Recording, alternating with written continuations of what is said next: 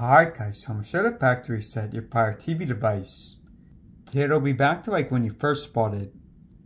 Now it's pretty simple, so first just press home. Then go to the right. Go all the way to your profile gear icon. And press down. Then go down to My Fire TV. Then go to reset to factory defaults.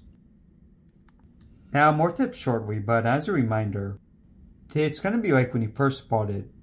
So your profile will be signed out and the app's removed. But yeah, just press reset to confirm. Then it's going to start resetting.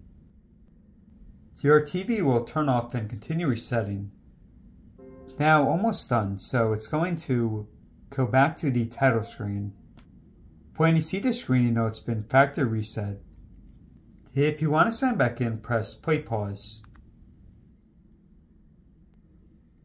And once more. Now if you're done using it, then just unplug the HDMI and the power adapter. Alright guys, thanks for watching. Hope this helped out.